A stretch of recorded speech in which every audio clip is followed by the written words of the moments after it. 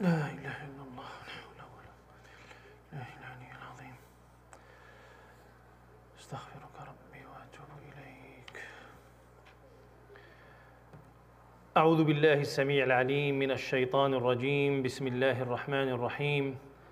الحمد لله رب العالمين، والصلاة والسلام على أشرف المرسلين سيدنا ونبينا محمد النبي الأمين وعلى آله وصحبه أجمعين. سبحانك اللهم لا علم لنا إلا ما علمتنا إنك أنت العليم الحكيم. رب اشرح لي صدري ويسر لي أمري واحلل عقدة من لساني يفقه قولي. أمسينا وأمسى الملك لله والحمد لله لا شريك له، لا إله إلا هو وإليه المصير. أمسينا على فطرة الإسلام وكلمة الإخلاص وعلى دين نبينا محمد صلى الله عليه وسلم وعلى ملة أبينا إبراهيم حنيفا وما كان من المشركين. اللهم إني أمسيت منك في نعمة وعافية وستر، فأتم علي نعمتك وعافيتك وسترك في الدنيا والآخرة. اللهم ما أمسى بي من نعمة أو بأحد من خلقك فمنك وحدك لا شريك لك، فلك الحمد ولك الشكر. يا رب لك الحمد كما ينبغي لجلال وجهك وعظيم سلطانك.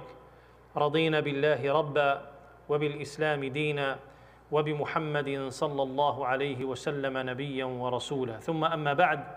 My dear respected brothers and sisters, Assalamu alaikum wa rahmatullahi wa barakatuh. Welcome back to the Friday night lecture, continuing our series of stories of the prophets or lives of the prophets.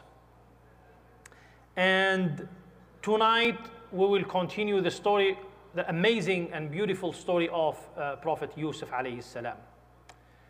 Last time we talked about the end of that trial Yusuf alayhi salam went through, the second one. The first trial was with his own brothers.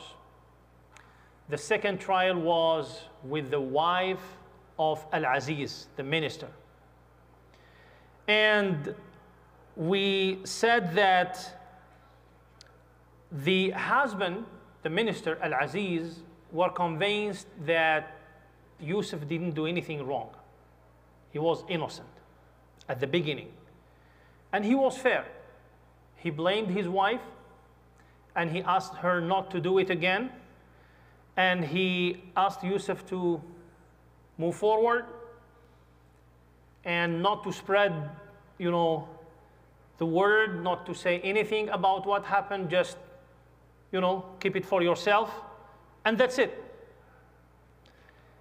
And they tried very hard to keep the incident away from the ears of people. But despite whatever they have done, the word went out to the city. And basically before the city, when they say the city in the Quran, sometimes Allah subhanahu wa ta'ala means a specific type of people.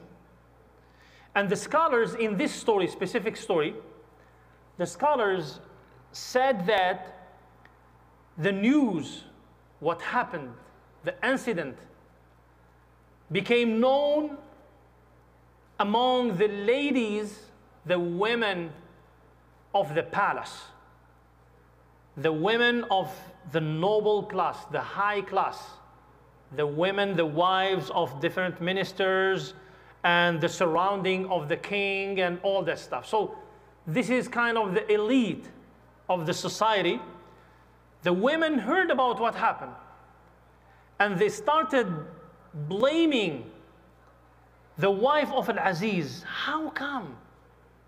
If she got into an affair with somebody with in a high class, it's understandable, but this is her slave. How can she do that? So Allah subhanahu wa ta'ala telling us about what happened, starting from in Surah Yusuf, starting from verse 30. Allah subhanahu wa ta'ala says, وَقَالَ نِسْوَةٌ فِي الْمَدِينَةِ امْرَأَةُ الْعَزِيزِ تُرَاوِدُ فَتَاهَا عَنْ نَفْسِهِ. And women in the city said, the wife of Al-Aziz, the wife of the minister, is seducing her youthful slave. Her youthful slave, Fataha. He was basically her slave. قَدْ شَغَفَهَا حُبًّا إِنَّا لَنَرَاهَا فِي ضَلَالٍ مُبِينٍ. His love has entered the depth of her heart. Surely we see her in open error.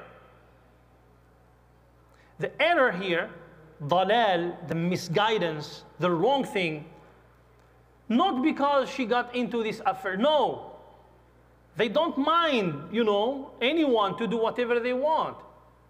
But doing this with her slave at their standard, their way of thinking, it was not acceptable. If she did it with someone else who belongs to the elite, to the high class of the society, that's fine. According to them, that's fine.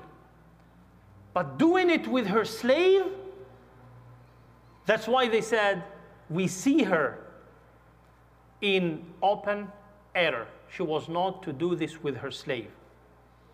So this is what was going around. This is what the women in the city started talking. Of course, the wife of Al-Aziz heard about it. And she didn't like that. And she wanted to prove to them that she was right in doing that. And these women had no idea how handsome is this young man. Some scholars and some mufassirin, when they talked about the beauty of Yusuf alayhi salam, they said that he had half of the beauty of the world, which means that Allah subhanahu wa ta'ala created al-husn, the beauty, and divided that beauty into two halves, two portions. One portion for Yusuf alayhi salam, and the other portion distributed among all Allah's creation. Subhanallah. Can you imagine the beauty of Yusuf alayhi salam? The Prophet ﷺ said in the hadith al-Isra, when Allah subhanahu wa ta'ala blessed his Prophet Muhammad ﷺ with this miraculous journey of al-Isra and al-Mi'raj, the Prophet ﷺ, when he was ascending up to the seventh heaven, he met the prophets. He saw them. And one of the prophets that the Prophet ﷺ saw that night was Prophet Yusuf alayhi salam. And he said about him, فَمَرَرْتُ بِيُوسُفَ وَإِذَا هُوَ قَدْ أُعْطِيَ شَطْرَ الْحُسْنِ. I passed by Yusuf, and when I saw him, I realized that Allah subhanahu wa ta'ala has given him half of the beauty that he has created.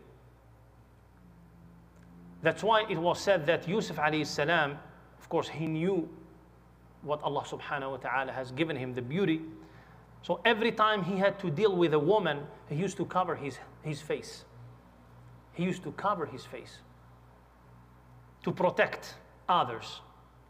Subhanallah. And by the way, the scholars, they said that, one of the explanation of Shatr al-Husn, half of the beauty, they said that the beauty was distributed between Adam and Yusuf alayhi salam. They said that Adam alayhi salam was the most handsome, beautiful creation of Allah subhanahu wa ta'ala. Why?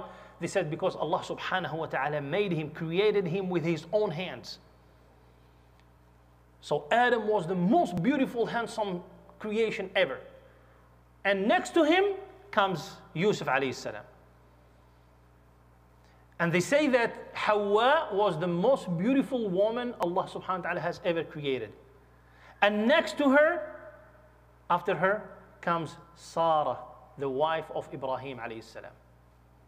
This is what the scholars said. So, coming back to the reaction of the wife of Al-Aziz.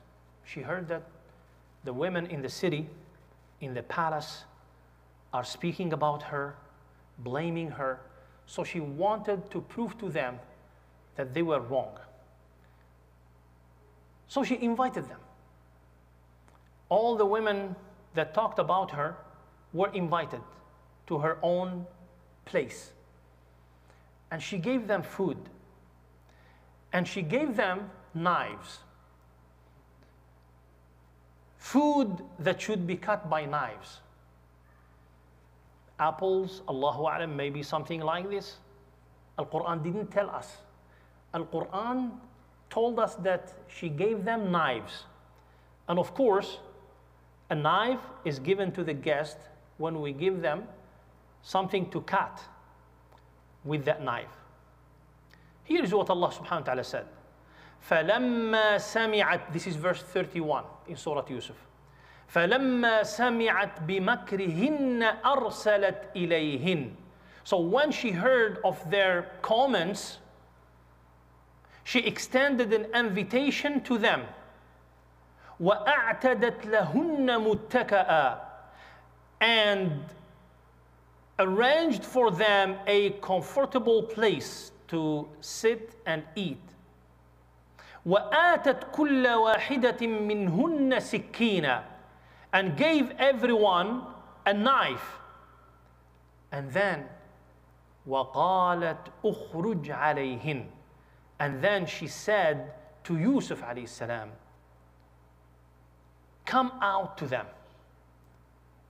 So the scholar said, the Mufassirin said that before the guests came, Zawjatul Aziz, the wife of Al-Aziz, she prepared Yusuf. She asked him to wear the best clothes he had, and she asked him to stay in a place, in a room, and just wait for her order. When the time came, the ladies came and they took the whatever food, the fruits maybe, and the knife. At that point, she gave the order to Yusuf alayhi salam, ukhruj alayhim, come out now. They need to see you. قالت وقالت اخرج عليهن, and she said to Yusuf, come out to them. فلما رأينه أكبرنه.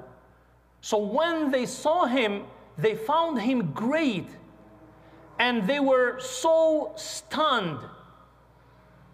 أكبرنه, which means that when they saw Yusuf, they couldn't believe that this is a human being because of his beauty.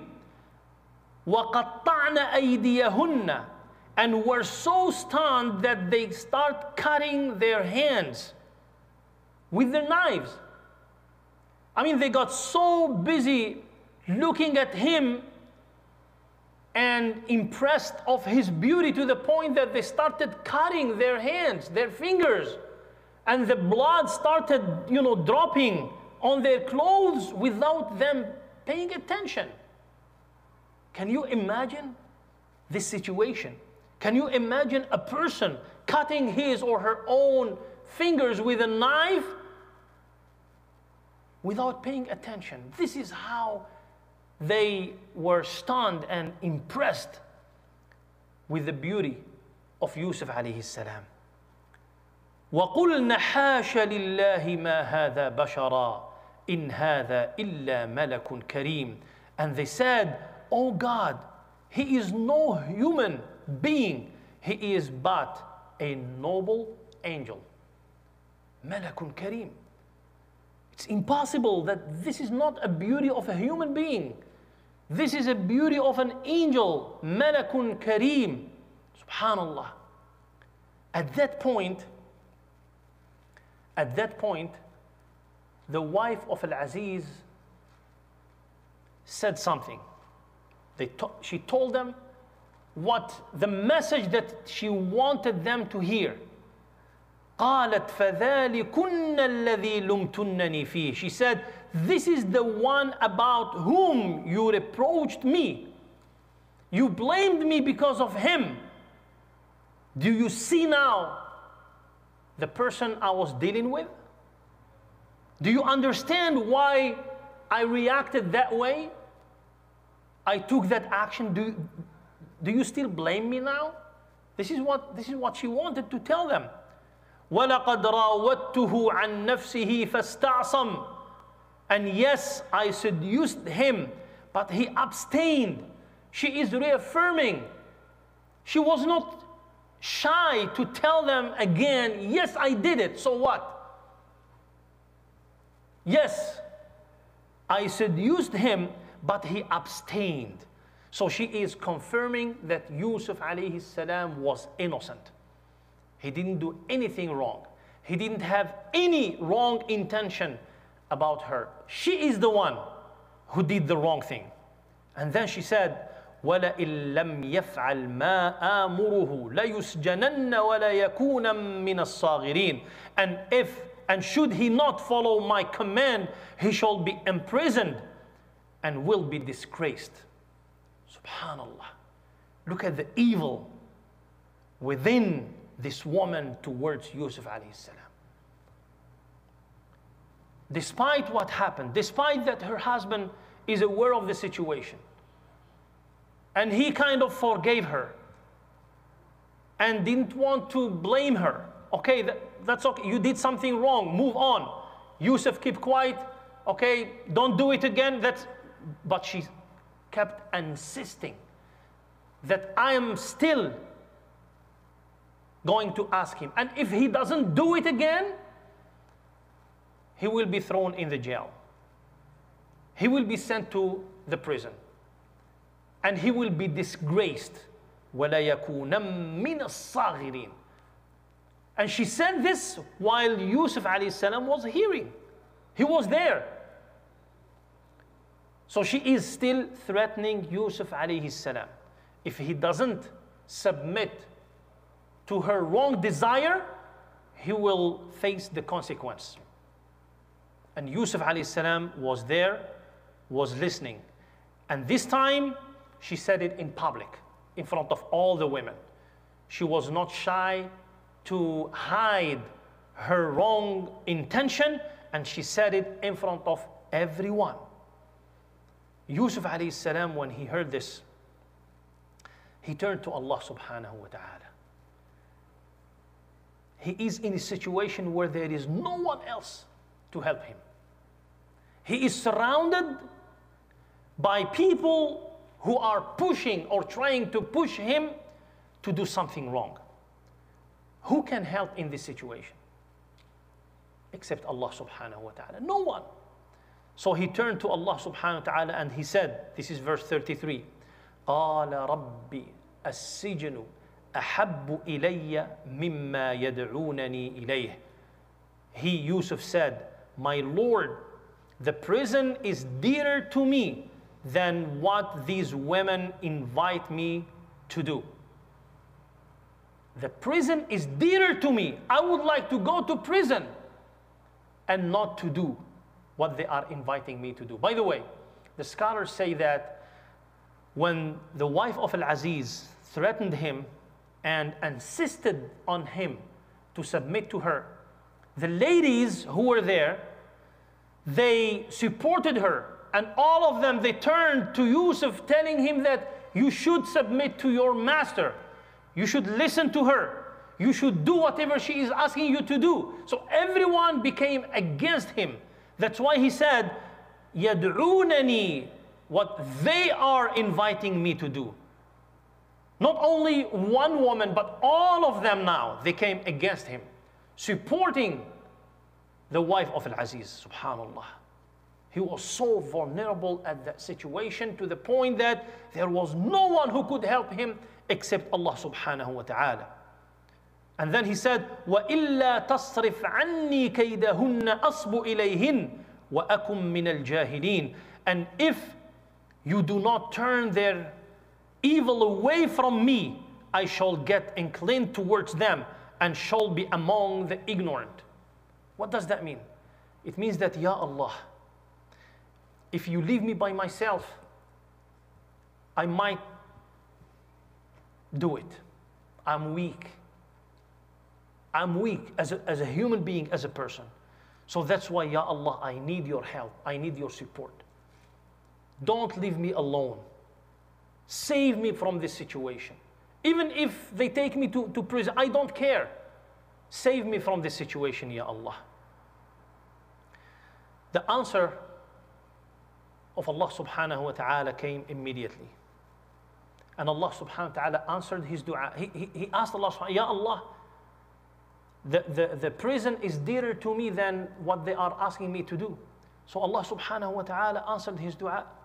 Allah Azza wa Jal said in verse 34, فَاسْتَجَابَ لَهُ رَبُّهُ فَصَرَفَ عَنْهُ كَيْدَهُنْ إِنَّهُ هُوَ السَّمِيعُ الْعَلِيمُ. So his Lord accepted his prayer and turned their evil away from him.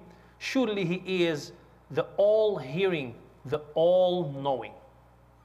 So Allah subhanahu wa ta'ala accepted the prayer, the dua of Yusuf alayhi salam, and he saved him from the plot, saved him from their evil. What happened after that? After this, these guests left, and maybe few days or even maybe few weeks after that, what happened is what Allah subhanahu wa ta'ala is telling us in verse 35, ثُمَّ بَدَى لَهُم مِّن بَعْدِ مَا رَأَوُا الْآيَاتِ لَيَسْجُنُنَّهُ حَتَّى حِينٍ. Later on, even after having seen the clear signs of his innocence, they deemed it proper to imprison him for some time.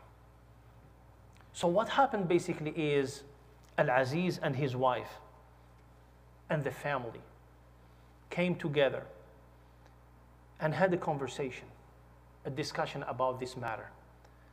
We see what's going on. People are still talking about it. It's not amongst us only, but there are a lot of people who heard about what happened. So the best option we have to get rid of this situation is to send him to prison. So when we send him to prison, people will forget about him. They won't see him anymore, and people will get busy with their own lives, and khalas, let him go to the prison for some time until people forget about the story. Again, Yusuf alayhi salam is innocent. He is a victim of this injustice. But as he said to Allah subhanahu wa ta'ala, I prefer to go to the prison than to do what they are asking me to do. And subhanallah, always we say, al-khayru fi makhtarahu Allah. Whatever Allah subhanahu wa ta'ala chose for us is the best. Even sometimes it's painful, but this is the best option. We never know. Allah knows us better than we know ourselves. Allah knows what's good for us better than what we know about ourselves. So we try to avoid, by making the right decisions in our lives, we try to avoid painful situations. But if we find ourselves in a painful situation, we should accept it. Okay, this is what Allah subhanahu wa ta'ala wanted for me. I don't like it, but since Allah subhanahu wa ta'ala put me in this situation, for sure it's good for me. It might be painful right now, it might be hurtful right now, but for long term, it's gonna be something good for me. And this is what we learn from the story. One of the lessons that we learn from the story of Yusuf alayhi salam. If we try to compare between falling into that sin or going to prison and spend a few years over there, which one is better? If we think about it from the dunya standard, no, I don't want to go to prison. But if we think about it from an akhirah standard, akhirah point of view, no, I would like to remain pure and clean, no matter what happened to me. Subhanallah. So basically, this is what happened to Yusuf alayhi as-salatu was-salam. Now, they decided to send him to prison. And it was the best option for Yusuf alayhi salam. Now he entered another trial in his life. The first trial again was with his own brothers. The second trial was with the wife of Al-Aziz. And now he is entering what? His third trial. An innocent person going to prison. So do we think that all the people who are in the prison are really, do they really deserve to be in the prison? No. So many people who are in the prison are innocent. They didn't do anything wrong. They didn't do anything wrong. When we talk about what's going on in our prison system right here in the United States, I don't know if you had chance to talk to former incarcerated people and try to understand what's going on in this system. It's amazing. So many people who have been, executed for crimes they have never committed. So many people who are spending life in prison for crimes they have never committed. So many people who have been spending time in prison for times they have never been. So why they are there? Because of poverty. Because they could not offer or afford to have a good defense, a good attorney. That's it. Wallahi, I have sat with people who have been, waiting for the time of their execution, but subhanallah, for whatever reason Allah subhanahu wa ta'ala wanted for them, their case was back in the court and they were found innocent. For some, they spent 20 and 30 years in the prison for something that they have never committed. The only reason they spent this time in the prison because they could not afford to have a good lawyer. That's it. So many people who are in the prison, they have never done anything wrong.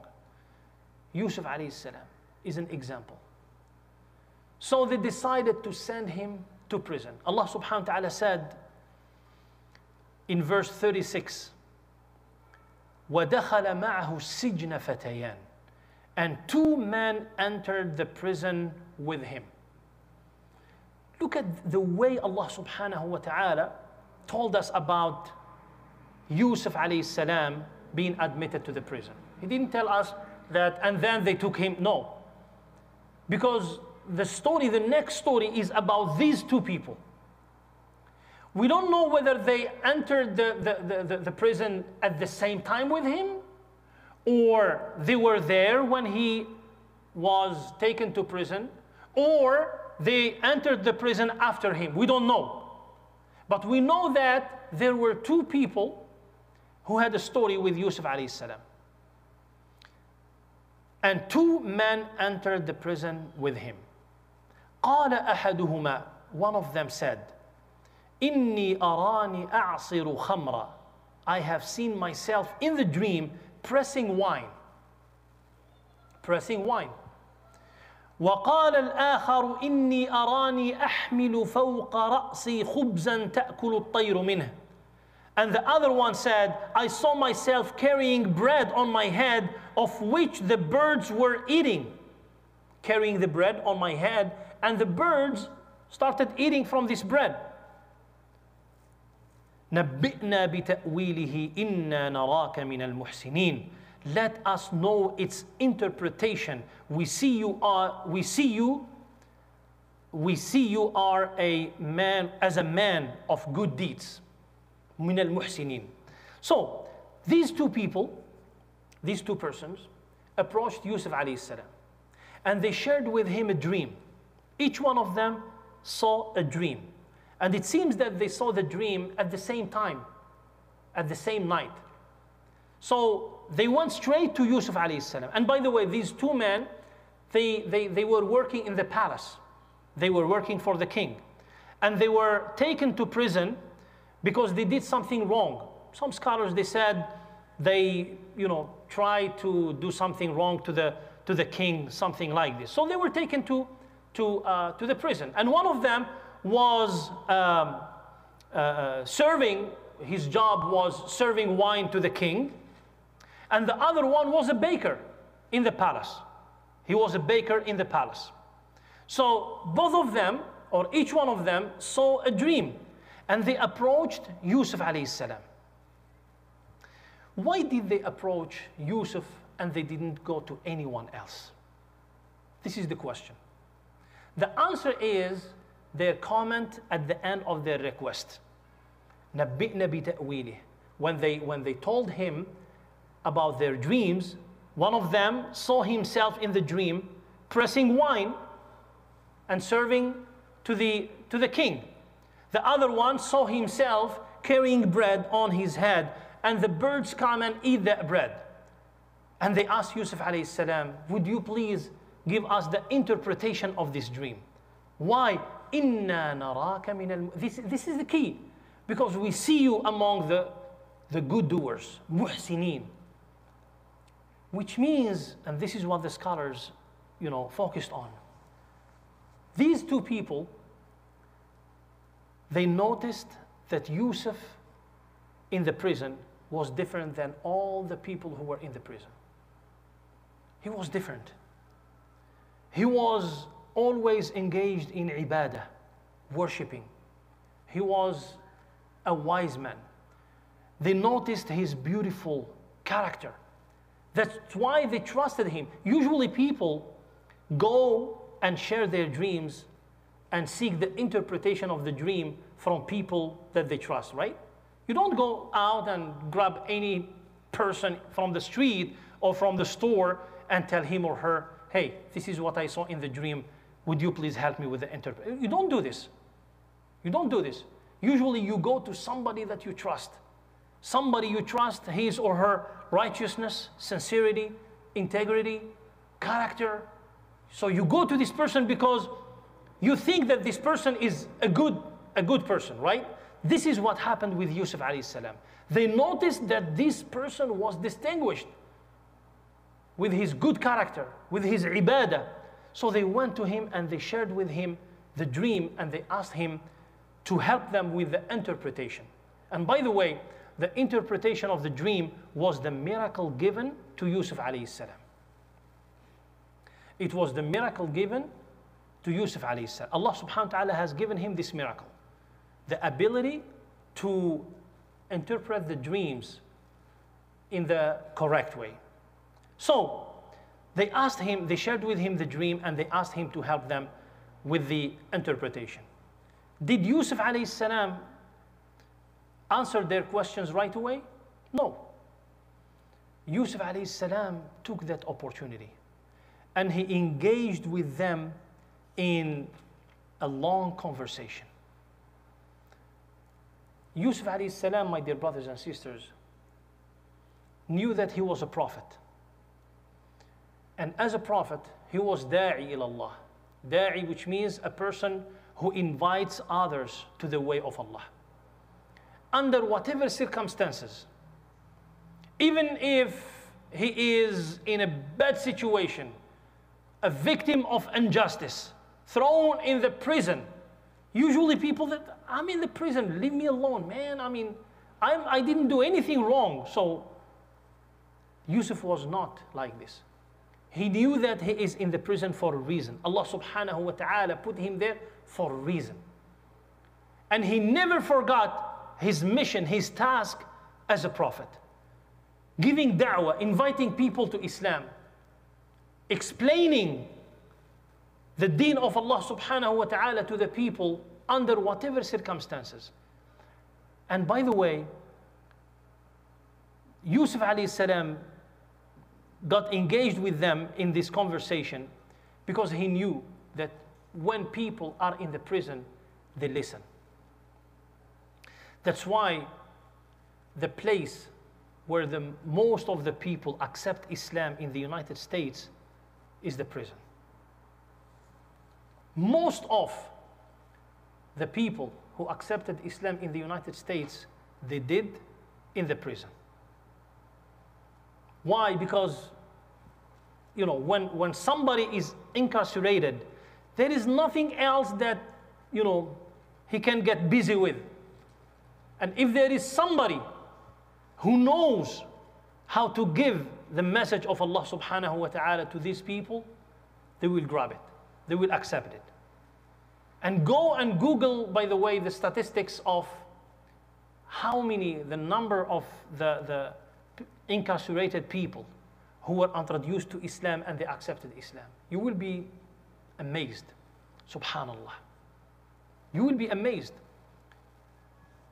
Before COVID, the Islamic Shura Council of Southern California, and ICSD is a member of the Shura Council of Southern California, they used to do every year a small conference in Orange County where they invite former incarcerated people who are Muslims who accepted Islam in the prison, and just to, talk to them and provide them with the resources and all that stuff. So I attended that conference, several times.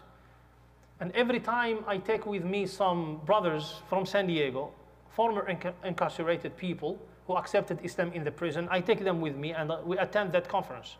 It's amazing. When you listen to the stories, it's amazing.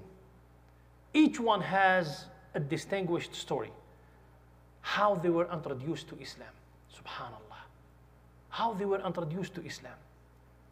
So this is something that we should think about, And Yusuf alayhi salam is one of the best examples given to us in the Quran. How a Muslim should never forget his or her task and mission, which is to convey the deen of Allah subhanahu wa ta'ala with the people in this life who are lost, who are misguided, who are, in a path that won't take them anywhere.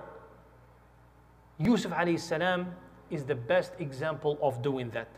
So, before answering them and giving them the interpretation of the dream, this is what he told them. And I will just mention this and stop here, because the conversation between Yusuf alayhi salam and the two persons is a little bit long, so we will continue it next week, inshallah. But listen to how he started the conversation with them. They asked him a question, he did not answer them right away. He said, قال لا يأتياكما طعام ترزقانه إلا نبأتكما بتأويله قبل أن يأتيكما. He said to them, no food provided for you shall come to you, but I can give you its description before it comes to you. Subhanallah. Whatever food is going to come to you, before the food arrives, I will tell you what kind of food you are going to have. I will give you the description of the food that you are going to have. ذَلِكُمَا مِمَّا عَلَّمَنِ رَبِّي. But listen to this, what he said. This is the knowledge my Lord has given to me. Which means that the ability of telling you about the food that is coming to you is not from me, it's not my own skills. It's not because I'm smarter than anyone else here, no. This is the knowledge of my Lord. Allah is the one who gave me this knowledge. It's not me. What does that mean?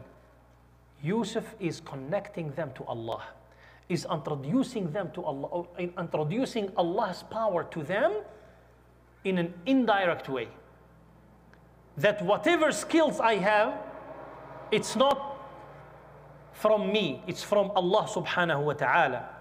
And then he told them, إِنِّي تَرَكْتُ مِلَّةَ قَوْمٍ لَا يُؤْمِنُونَ بِاللَّهِ وَهُمْ بِالْآخِرَةِ هُمْ كَافِرُونَ. I have abandoned the way of those who do not believe in Allah and who are deniers of the hereafter. Again, Yusuf alayhi salam introducing himself, that I don't belong to those who disbelieve in Allah. I don't belong to those who deny the afterlife. So who I am? This is what he's going to tell them. Who is Allah who gave me this knowledge? This is what he's going to tell them. So Yusuf alayhi salam took the opportunity to introduce them to the deen of Allah subhanahu wa ta'ala, to talk to them about Allah subhanahu wa ta'ala, to introduce himself not as Yusuf with skills, but as a servant of Allah subhanahu wa ta'ala. This is very powerful, and this is very interesting way to start a conversation with people who have no idea about you, who have no idea about Allah, who have no idea about anything in this world. And Yusuf alayhi salam is giving us the best example. So we will stop here, inshallah, and we will continue next week with the rest of the discussion that took place between Yusuf alayhi salam and these two people.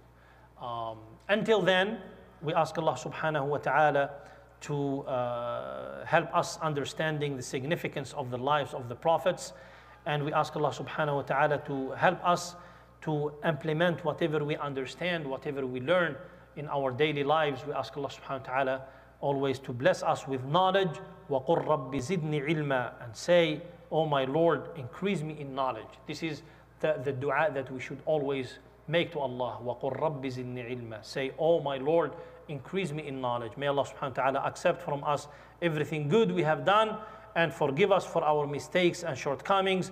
We ask Allah subhanahu wa ta'ala to keep blessing us to keep guiding us, and to keep us on the straight path of Him until the moment we meet with Him. We ask Allah subhanahu wa ta'ala to bless us, to keep us safe, sound, and healthy all the time. May Allah subhanahu wa ta'ala bless us, our families, our loved ones. And jazakumullahu khair. Barakallahu feekum. Wassalamu alaikum wa rahmatullahi wa barakatuh.